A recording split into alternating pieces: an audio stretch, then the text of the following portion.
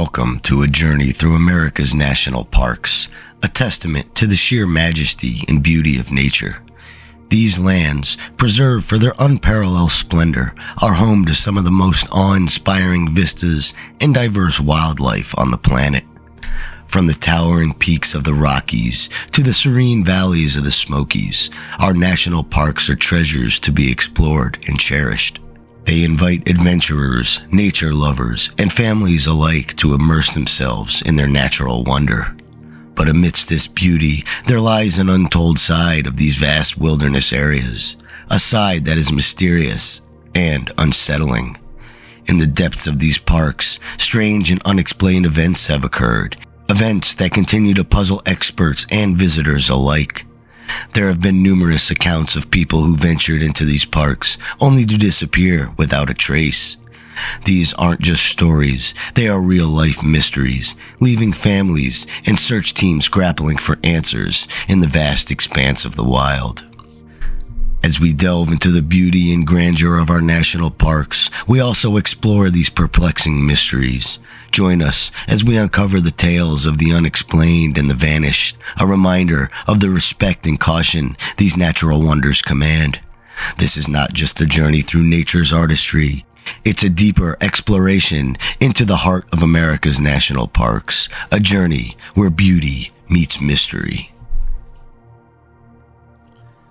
Harry Mahone, a 21-year-old college student, was a beacon of promise at San Benito Junior College. His intelligence and athletic prowess set him apart, and his leadership skills shone brightly in his role as the president of the student body.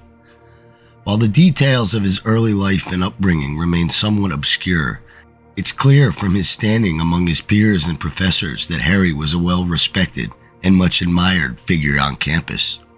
On December 18, 1925, in the spirit of adventure and camaraderie, Harry, alongside two of his close friends from his days at Hollister High School, Jeff Newark and Russell Hawkins, embarked on a bear hunting expedition. Their destination was the rugged and picturesque Sierra Nevada mountains, right on the cusp of Yosemite National Park. This excursion was not just a hunt, it was a celebration of their friendship during the holiday season, a chance to bond away from the pressures of college life.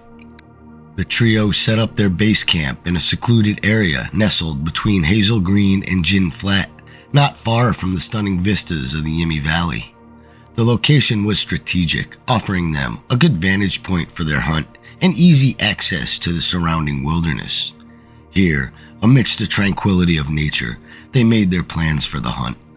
The strategy was simple yet effective. Split up to cover more ground, thereby increasing their chances of encountering a black bear. Jeff, always the most eager and impulsive of the three, was the first to venture out. He had a specific area in mind and wanted to waste no time in setting off. Meanwhile, Harry and Russell lingered at the camp, finalizing their approach. After a while, they too embarked on separate paths, agreeing to maintain a reasonable distance from each other, but still within the same general vicinity.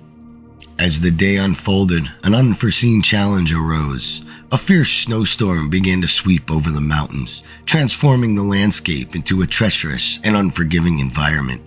Jeff, sensing the change in weather, hurried back to the campsite. He arrived to find Harry and Russell still missing. Concerned but hopeful, Jeff waited, trusting in their wilderness skills and expecting them to return as the storm intensified. Russell eventually made his way back, but there was no sign of Harry. The clock ticked past their agreed-upon meeting time of 5 p.m., and with each passing minute, worry turned into fear.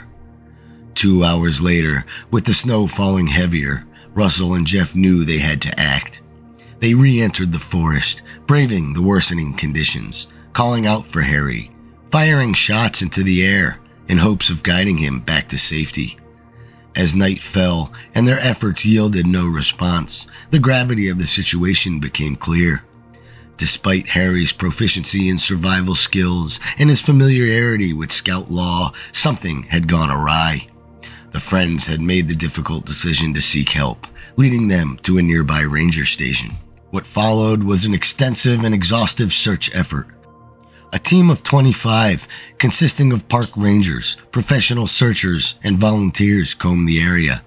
They retraced the steps taken by Russell and Jeff, pushing further into the wilderness, hoping to find any sign of Harry. The search was met with silence. As days turned into weeks, hope dimmed. In a tragic turn of events, it wasn't until June of 1926, 6 months after his disappearance, that the mystery of Harry's whereabouts was partially solved. His remains were discovered near Gin Flat by Roscoe Wright and William Scove, friends of the Mahone family. The body was found at the bottom of a steep cliff, a position that raised more questions than answers. An abrasion on his shoulder hinted at a violent impact, and the discovery of his sweater, a mere 10 feet away from his body, suggested a struggle or an attempt to survive the harsh conditions. The coroner concluded that Harry's death was accidental, but the specific causes remain unknown. This conclusion, however, did little to quell the whispers of foul play or the theories of an accidental fall or hypothermia. The fact that his body was found in an area previously searched multiple times fueled speculations of him being placed there.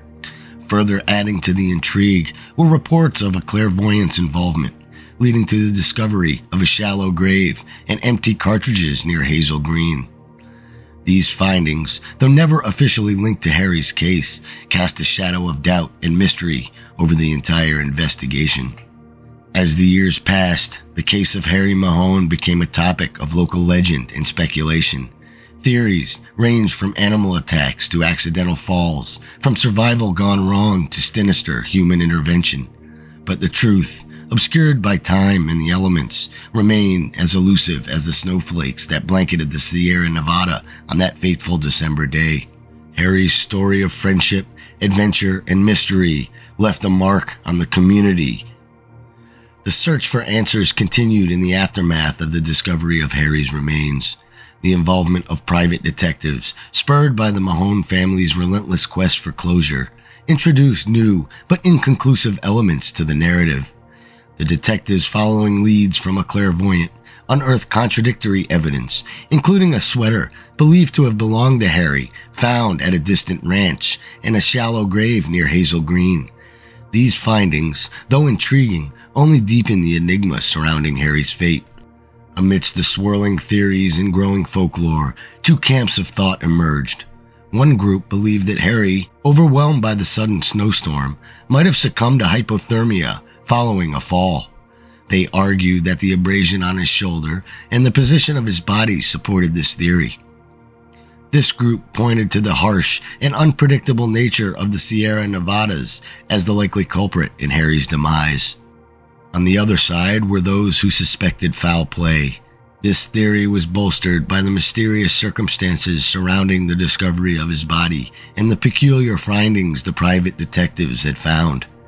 The possibility that Harry had encountered someone with ill intentions or had been caught in a situation far beyond a simple hunting mishap could not easily be dismissed.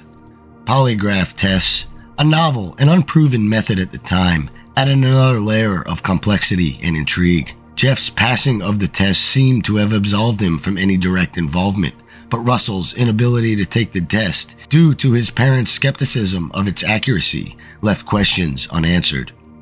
The lack of concrete evidence, coupled with the limitations of forensic science at the time, meant that speculation continued to thrive in the absence of definitive answers. As the years passed, the case of Harry Mahone faded from the headlines, but it never disappeared from the collective memory of the community. The mystery of this disappearance and death continue to be a topic of discussion, a cautionary tale of the unpredictability of nature and the frailty of human life in the face of nature's raw power. The legacy of Harry Mahone is one of enduring mystery and unresolved questions.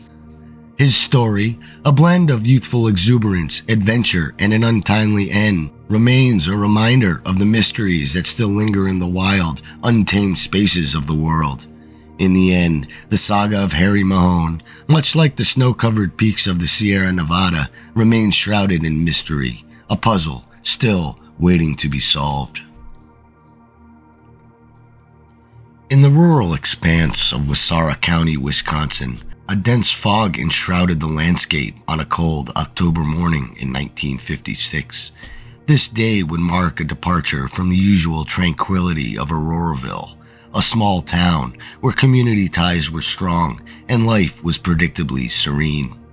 It was here, amidst this quiet backdrop, that a bewildering event occurred.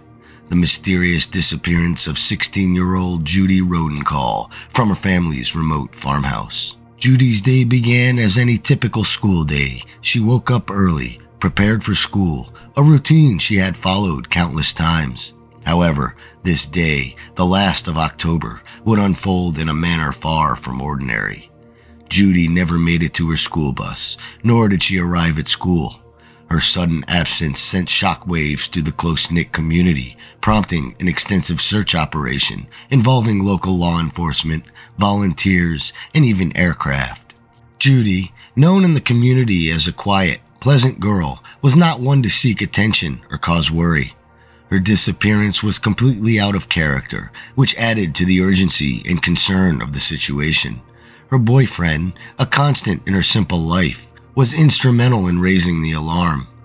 His arrival at the Rodencall farmhouse and the subsequent discovery of Judy's absence triggered immediate action, leading to a widespread search that gripped the entire town and beyond. Initially, the sheriff's office approached Judy's disappearance as a potential case of a missing person, perhaps even a runaway. However, this theory was quickly overshadowed by doubts raised by statements from her family and boyfriend. They described Judy as being in high spirits, looking forward to her school day, which made the likelihood of her voluntary running away seem implausible. The lack of any clear motive for her to leave home, coupled with her cheerful demeanor, shifted the focus of the investigation towards the disturbing possibility of foul play. As the search operation intensified into the second day, a significant development occurred. Bloodhounds, specially brought in from La Crosse, led the search party to a bridge over Willow Creek, located east of Highway 49. The creek, typically shallow on the side of the highway, became the focal point after the dogs picked up a scent from 2 socks and a handkerchief identified as Judy's. These items were found a considerable distance from her home, about a mile northwest, deepening the mystery and expanding the search area. Despite this promising lead, the trail abruptly went cold at the creek. The bloodhounds, instrumental in locating the socks, suddenly lost interest and were unable to continue the scent trail. This unexpected cessation puzzled the searchers and was uncharacteristic of the trained dogs. The creek was thoroughly dragged for about a half mile, yet no evidence of Judy's presence was uncovered.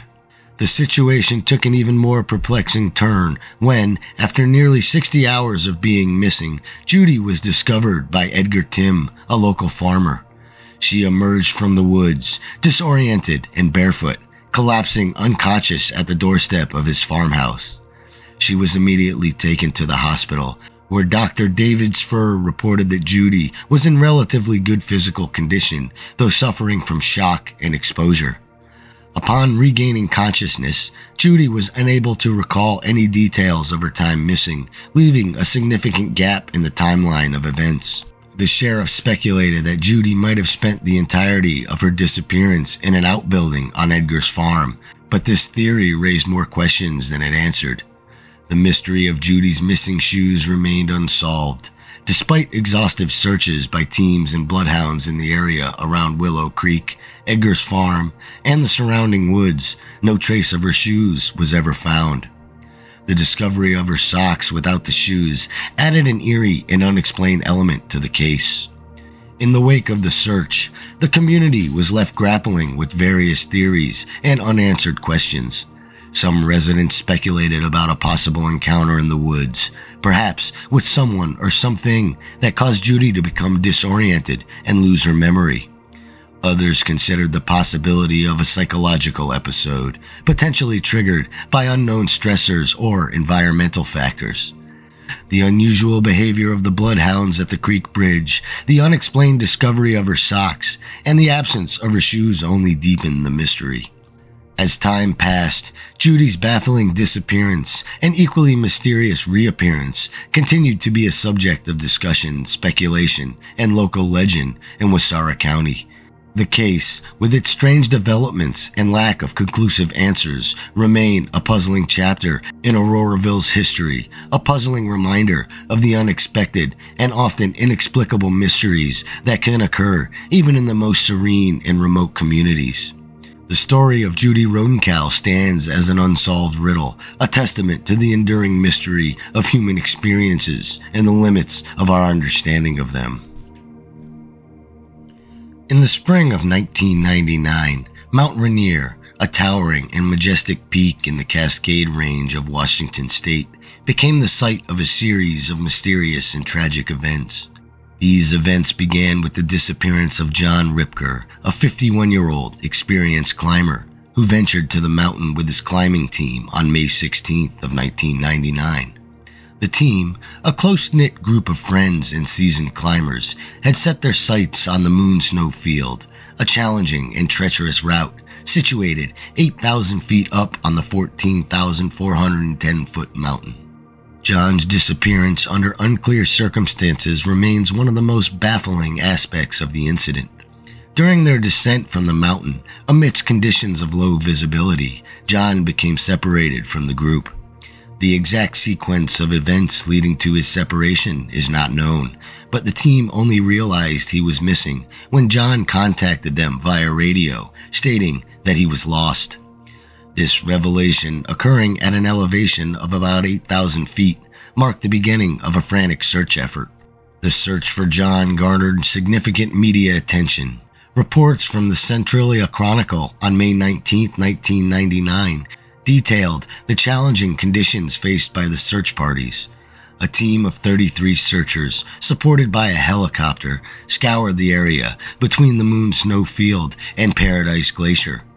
The operation was hindered by low temperatures, strong winds, heavy precipitation, and poor visibility, all typical of the harsh conditions on Mount Rainier. Despite these challenges, there was hope for finding John, given his experience as a climber who had previously summited Mount Rainier and his preparedness, indicated by his possessions of essential climbing gear and backpack. Months after John's disappearance, in September of 1999, a startling discovery was made. The Walla Walla Union Bulletin reported the recovery of a body on Mount Rainier, believed to be that of John Ripker. Notably, the body was spotted by a helicopter pilot who had participated in the initial search for John. The pilot observed clothing consistent with what John was known to have worn, although specific details about the clothing were not reported. Intriguingly, this discovery occurred in an area that had been extensively searched during the initial rescue efforts, raising questions about the timing of John's movements or the possibility that he was overlooked by the searchers. The year 1999 also witnessed the tragic disappearance of William Thayer, a 27-year-old medical doctor with a passion for outdoor adventure. On June 20th of 1999, William embarked on a hike to Camp Muir, situated at 10,000 feet on Mount Rainier. The conditions that day were overcast, with a mild fog, but not considered severe enough to impede visibility significantly. William, an experienced outdoorsman, was expected to descend safely from Camp Muir. However, he vanished without a trace, and extensive search operations involving professional dog teams, helicopters, and park rangers turned up no clues to his whereabouts. 2 years after his disappearance, a chance discovery led to the recovery of William's remains. Rangers found his snowboard and other equipment, followed by his body, near Nisqually Glacier at 5,800 feet beneath a waterfall. This location, off the typical descent path, provoked numerous questions. The reasons behind William's decision to travel towards the waterfall, whether he got lost or had an accident, remained a matter of speculation. Furthermore, 1999 also saw the disappearance of Clis Hartones and Raymond Vicali, experienced climbers who went missing while attempting to reach Camp Muir with their friend Frank Valensil. The group decided to split up due to Frank's slower pace, hindered by a cumbersome sled. Chris and Raymond pressed ahead, but this was the last time anyone saw them. The search for Chris and Raymond involved helicopters and ground teams, but no trace of the pair was found, adding to the series of unresolved mysteries on Mount Rainier that year. Reflecting on the events of 1999, the Centralia Chronicle described it as a particularly challenging and frustrating year for Mount Rainier's search teams. The park conducted 17 major search and rescue operations, costing nearly $250,000, about 5 times the average of the annual expenditures. The search operations were often hampered by extreme weather conditions, which are common on Mount Rainier, but seemed particularly severe that year. Despite deploying dogs, search teams, and considerable resources, the rangers and volunteers faced disappointment and frustration, as many of these searches ended without resolution. The incidents on Mount Rainier in 1999 underscored the unpredictability and perilous nature of mountain climbing. Even experienced climbers like John Ripker, William Thayer, Chris Hartones, and Raymond Vicali can find themselves at the mercy of the mountain's harsh conditions and vast wilderness. The mysteries of their disappearances serves as a somber reminder of the inherent risks involved in mountaineering and the profound unpredictability of nature. The story of these climbers remain a testament to the puzzle of Mount Rainier and the mysteries that the wilderness can conceal. The case of John Ripker, in particular, highlights the critical importance of maintaining close contact with fellow climbers, especially in areas of low visibility and challenging terrain. The fact that John was able to communicate via radio after becoming separated offered a glimmer of hope, but the failure to locate him, despite this advantage, underscores the complexities and dangers inherent in mountaineering. The discovery of his body months later in a previously searched area raised questions about the effectiveness of search operations in such rugged and variable conditions. William Thayer's case was equally perplexing. His passion for outdoor activities and his medical background suggested a higher level of awareness and preparedness for such an expedition. The discovery of his body beneath a waterfall, away from the expected descent route, suggested an unusual deviation from his planned path. This deviation could have been caused by disorientation, an accident, or an unknown factor that compelled him to change his course drastically. The disappearance of Chris Hartone and Raymond Vicali added another layer of mystery to the events of that year. The decision to split the group, while not uncommon in mountaineering, can introduce significant risks, especially when unexpected conditions arise. The absence of any clues or traces of Chris and Raymond, despite extensive and repeated searches, illustrates the challenges faced by search and rescue teams in such a vast and unforgiving environment. The high number of unresolved cases on Mount Rainier in 1999 also prompted introspection and analysis among the park's search and rescue teams. It raised questions about the limitations of existing search methods and the need for more advanced techniques and technologies in mountain search and rescue operations. The frustration expressed by the chief ranger and the operations leader of the Tacoma Mountain Rescue reflected the emotional toll these unsolved cases had on the involved in the search efforts. These incidents serve as a sombering reminder of the respect and caution that Mount Rainier demands from those who seek to explore its slopes. They highlight the need for meticulous planning, constant vigilance, and the importance of being prepared for the unpredictable nature of the mountain environment. The stories of John Ripker, William Thayer, Chris Hartones, Raymond Vicali, and others who have disappeared on Mount Rainier continue to resonate within the climbing community, serving as cautionary tales about the risks and uncertainties of mountaineering. As adventurers continue to be drawn to the allure of Mount Rainier, these unresolved mysteries remain a testament to the mountain's awe-inspiring beauty and its equally formidable dangers. Lake Wenatchee, a majestic and serene body of water fed by glaciers and snowmelt, lies in the heart of the Wenatchee National Forest on the eastern slopes of the Cascade Mountain Range. It was here, in this captivating landscape, that a mystery unfolded: the disappearance of Hildegard Hendrickson in June of 2013. Hildegard, a distinguished 79-year-old mycologist originally from Germany, had a long and storied career. Having moved to the United States for her education, she excelled academically at the University of Washington, earning a bachelor's, master's, and doctorate degree. Her field of expertise was mycology. The study of fungi was more than just a profession, it was her passion. She was known for her remarkable skill in identifying an array of mushrooms, including the most elusive species.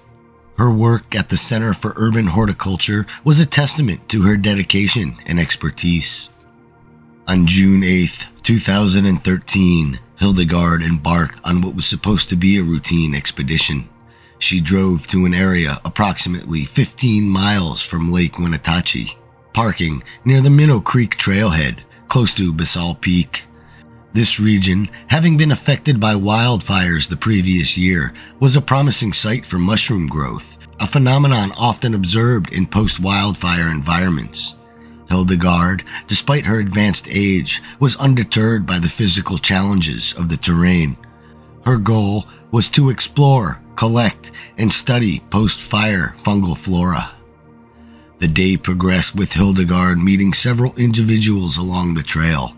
Among them were fellow mushroom enthusiasts, a Forest Service employee, and notably, another doctor, a cardiologist who expressed concern about Hildegard's ability to safely navigate the steep and potentially treacherous trail. Hildegard, however, was confident in her hiking abilities, reassuring him of her experience and regular hiking routine. As Hildegard ventured deeper into the forest with her trusty blue metallic walking stick and mushroom basket in hand, little did anyone know that this would be the last time she would ever be seen. The trail, while familiar to many, held unseen dangers, and at some point during her solitary hike, an incident occurred that led to her complete disappearance. It wasn't until 3 days later that the gravity of the situation came to light. Another mushroom hunter, noticing Hildegard's car parked in the same location for an extended period, found it unlocked with her purse still inside. The discovery prompted an immediate call to 911, and a large-scale search operation was launched. The response was swift and extensive. Bloodhound teams, deputies, professional search and rescue personnel, and volunteers all joined forces. They combed the area thoroughly, with the dogs retracing Hildegard's steps along the trail and beyond. Despite their efforts, the dogs failed to pick up her scent, an unusual occurrence given the known starting point of her hike. The search operation was bolstered by advanced technology, including a helicopter equipped with thermal imaging.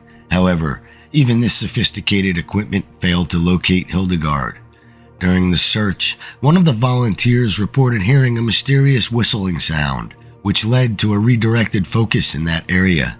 Despite this potential lead, the source of the sound was never identified, and it did not bring them any closer to finding Hildegard. The perplexing nature of Hildegard's disappearance was underscored by Deputy Gene Ellis of the County Sheriff's Office. With 24 years of experience under his belt, he had never seen a case like this, a complete absence of clues, leads, or any trace of the missing person. The mystery deepened given Hildegard's physical limitations. She relied on a walking stick, suggesting that she couldn't have strayed very far from the trail. Several theories emerged in the wake of the fruitless search. Some speculated about possible encounters with commercial mushroom pickers. Hildegard, known for her strong opinions in her field, may have inadvertently provoked a confrontation. However, this theory, like others, lacked any concrete evidence.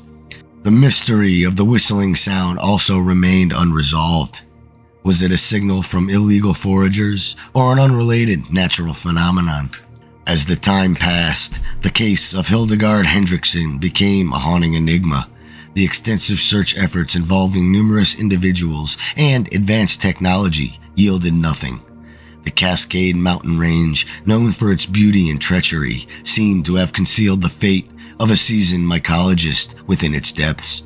10 years later, the questions surrounding her disappearance remain unanswered, a testament to the unpredictability and often inscrutable nature of the wild. In the expansive and often unpredictable wilderness of Sequoia National Park, the disappearance of Philip Arentz in September of 2005 stands out as a particularly mystifying case, marked by a frustrating lack of information and understanding. Philip, a 42-year-old outdoor enthusiast, embarked on what was supposed to be a routine, multi-day hiking trip with his brother, starting from Mineral King. The journey, initially planned as a loop to return to their starting point, took an unexpected turn when Philip began feeling unwell. This unforeseen health issue prompted a change in their plans, leading them to exit the hike at a different trailhead. At this point, Philip's brother made a crucial decision. He instructed Philip to stay put while he hitchhiked back to their parked car, intending to drive back and pick Philip up. Philip, equipped with his backpack containing essential supplies and water, agreed to wait. However, this seemingly straightforward plan would soon unravel into a perplexing mystery. The brothers' round trip took approximately 5 hours, a significant duration which Philip was left alone in a remote area. Upon his return, Philip's brother was confronted with a deeply unsettling scene. The area where he had left Philip was now devoid of any sign of him. Despite extensive searching in the surrounding forest and repeated calls, there was no response, no trace of Philip. The solitude of the area at the time Philip was left alone only deepened the mystery. The search efforts initially focused near Crescent Meadow, where Philip was last seen. The search narrowed to Sugar Pine Trail after search teams found Philip's sunglasses, an indication that he had been in that area. Alexandra Picavet of the National Park Service described the search terrain as challenging, with dense vegetation and steep embankments complicating the efforts. Despite the deployment of over 40 ground searchers, mounted patrols, dog teams, employees, volunteers, and a helicopter crew, the search proved difficult. Tragically, Philip's body was eventually discovered late on a Saturday near Crescent Creek, less than a mile from the Crescent Meadow parking area at the bottom of a steep embankment. Officials speculated that exposure might have been the cause of death, though a conclusive official cause was never publicly released. The discovery came 3 days after his disappearance, and notably, there was no mention of any injuries, such as those that might be sustained in a fall, adding to the puzzle. The most baffling aspect of this case is why Philip felt compelled to leave the spot where he was waiting for his brother. Given his unwell condition and the fact that he was equipped with supplies and water, it seems illogical for him to choose to venture into rugged and hazardous terrain in the surrounding areas. The presence of his sunglasses on the trail hinted at either a deliberate or hurried departure, raising questions about his state of mind or external factors that might have influenced his decision. Was there a sense of fear or discomfort that prompted Philip to move away from the relative safety of the parking area? The lack of evidence of any animal attack or any visible injuries on his body upon discovery ruled out some of the potential explanations, leaving room for more questions than answers. Philip was described by his family as an avid backpacker and climber, experienced in various outdoor activities. This background makes his decision to leave his waiting spot even more perplexing. His experience and comfort in the outdoors suggests that he would understand the risks of moving away from a known location, especially while unwell and awaiting his brother's return. In the absence of further information and detailed reporting, the case of Philip Arentz remains an unsolved mystery, an example of how a person, for reasons unknown, can inexplicably disappear into the wilderness under seemingly benign circumstances. The story serves as a reminder of the unpredictability and the potential dangers inherent in natural environments, where even the most experienced outdoorsmen can find themselves in perilous situations. Philip's case, with its missing pieces and unanswered questions, continues to haunt those who seek to understand the mysteries hidden within the vast expanse of our national parks. The disappearance of Barbara McGee, a 38-year-old woman in the dense and mysterious wilderness of Sequoia National Park, presents a case shrouded in uncertainty and unanswered questions. On June 22nd of 1965, Barbara embarked on a solo vacation, seeking solace and perhaps adventure in the giant forest area, not far from Crescent Meadow. This location is notably close to where Philip Arians would disappear years later, adding a layer of intrigue into the area's history. Barbara's plan for a week-long retreat, however, took a dark turn, leading her to become one of the many perplexing disappearances in this national park. Barbara's decision to not regularly update anyone on her status during her stay meant that her absence went unnoticed for a significant period.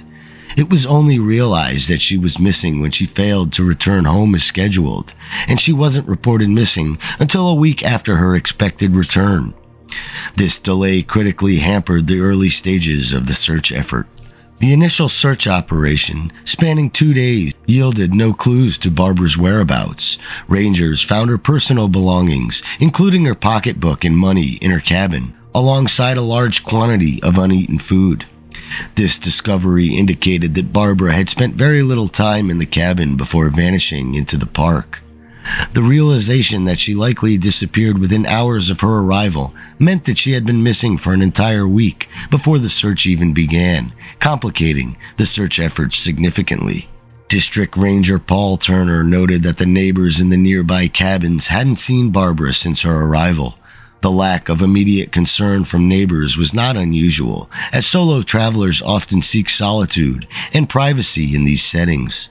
There was no apparent reason to suspect anything was amiss. The search operation escalated when professional mountain climbers were airlifted into the Panther Gap area, leading to the high Altar Peak, following a reported sighting of Barbara. A hiker had reported seeing a woman matching Barbara's description on the day of her arrival, asking for directions to Altar Peak Trail.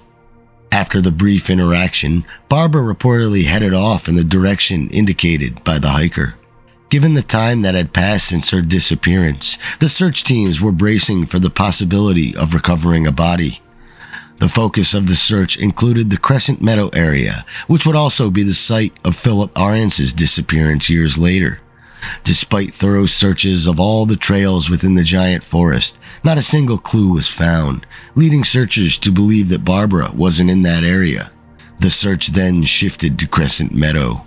What perplexed the search teams was the complete absence of any sighting of Barbara after she received directions. Considering the well-traveled nature of the trails, it seemed highly unlikely that she could have vanished without anyone noticing her presence. This led to speculation that something unexpected must have occurred shortly after her last confirmed sighting. As the search continued, frustration grew among the search team. Animal predation was considered unlikely, as such incidents usually leave behind evidence. Likewise, there was no apparent indication of foul play. The search teams found it implausible that Barbara would have unintentionally strayed from the trail, given the immediate ruggedness of the terrain off the marked paths. This raised questions similar to those in Philip's case. Why would Barbara leave the trail, and what could have motivated her to venture into more hazardous terrain? After extensive and fruitless searching, the decision was made to restart the search from the beginning, focusing on the area within the 2-mile radius of Barbara's cabin. Despite a meticulous and comprehensive approach, retracing all previous efforts, the search again yielded no results. Barbara's disappearance remains an unsolved mystery, with no trace of her ever found.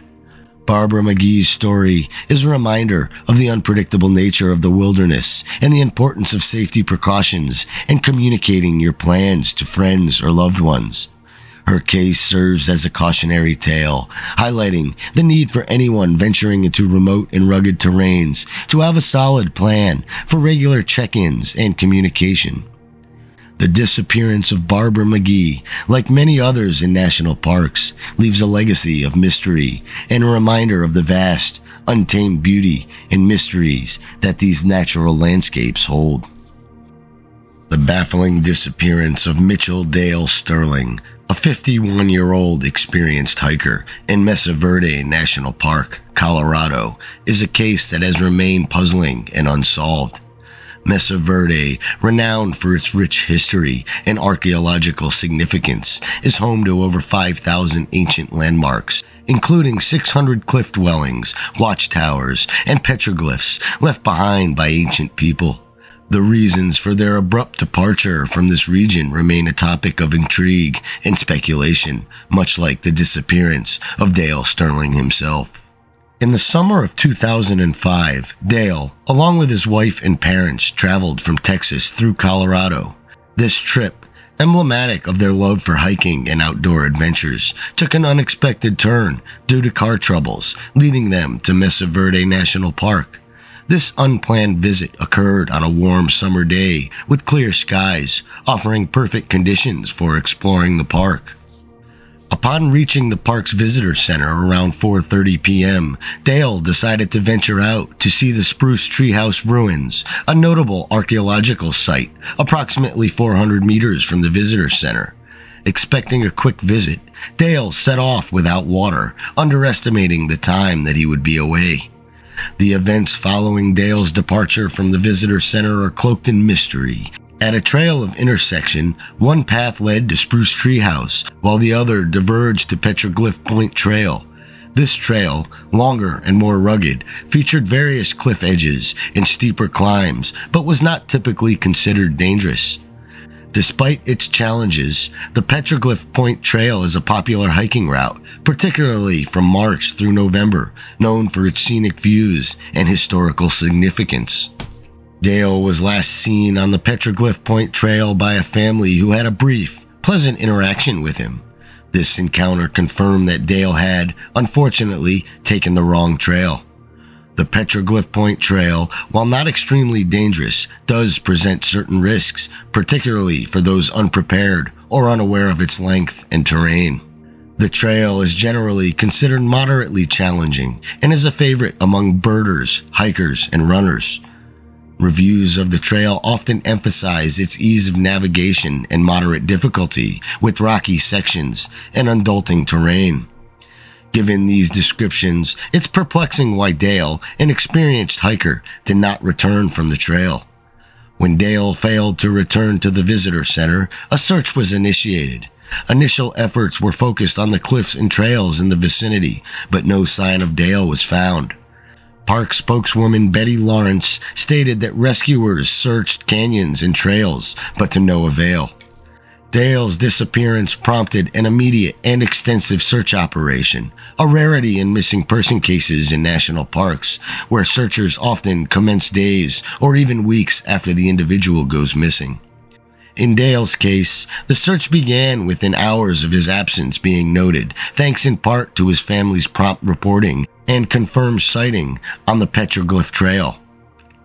The search teams, including professional rescue squads, were initially hopeful, given the confirmed sighting and the trail's well-marked nature. The general assumption was that Dale might have suffered an injury on the trail, rather than having left it voluntarily. The Petroglyph Trail's clear path and relative short length supported the expectation of finding him quickly. However, the search proved fruitless. Despite the efforts of foot patrols, dog teams, horseback searchers, and helicopters equipped with thermal imaging technology, no trace of Dale was found. The lack of any scent picked up by search dogs was particularly baffling, given the precise location of his last sighting. The mystery deepened with an account from a writer and hiker named Jod Peterson, who was in the park the day following Dale's disappearance. Peterson reported hearing a male voice calling for help during a hike, but received no response to her calls. She wisely chose not to venture off the trail, aware of the risks. When she reported this to the park rangers, they indicated that they had also heard a call for help in that area the previous day. This information, while potentially crucial, did not lead to Dale's discovery. The search for Dale continued for several years, with no significant leads or discoveries. In September of 2020, a breakthrough occurred when Dale's remains were found in a remote section of the park, based on an anonymous tip from a hiker.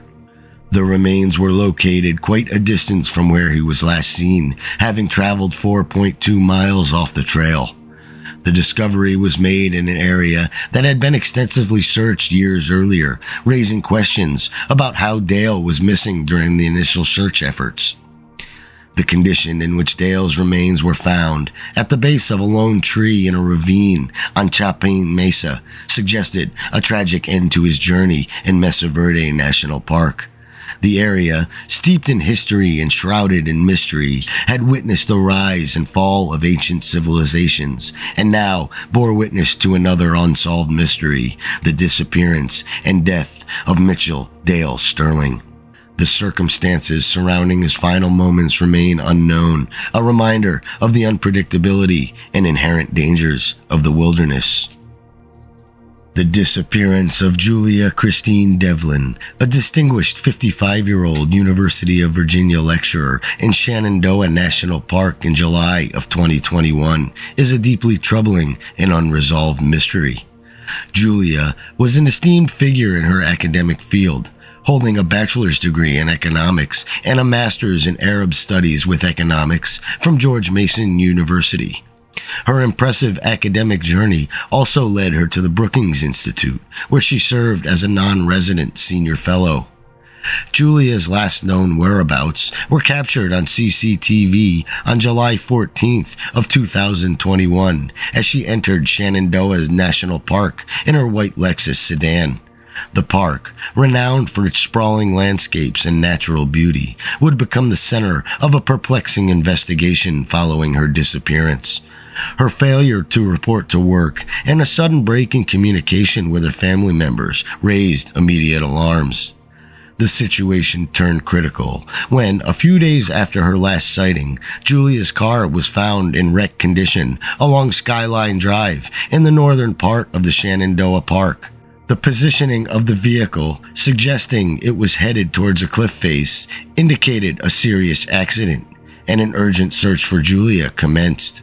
This intensive search operation was mobilized, with involvement from the Shenandoah National Park Service, the FBI, the MPS Investigative Services Branch, local law enforcement, search and rescue teams, and numerous volunteers. This collaborative effort saw the deployment of extensive land and air search resources, including specialized dog teams. The teams combed through the park, dedicating hundreds of man-hours in their quest to find Julia.